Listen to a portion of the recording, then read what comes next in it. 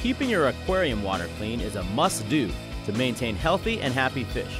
But how to keep the water at its best can be confusing to a new aquarium keeper.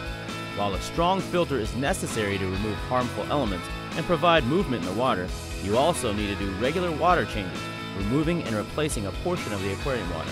Remember, aquarium water for your fish is just like the air we breathe. To make water changes easy, use a water siphon.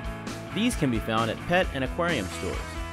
Use the vacuum of the siphon to remove the waste and leftover food from the gravel bed. Drain the water in a bucket you've designated only for dirty water. This water is great for watering plants. Remove about 1/4 to 1/3 of the water in your aquarium.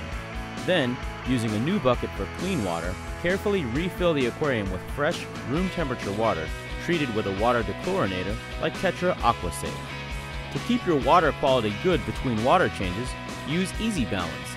It reduces phosphates, stabilizes your pH, and replenishes the essential trace elements and minerals, and can be an important tool in your aquarium checklist. Also, be sure to never overfeed your fish.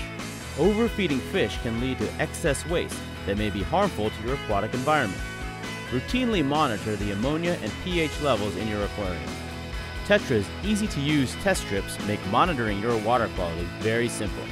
Use these tips to maintain your beautiful aquarium.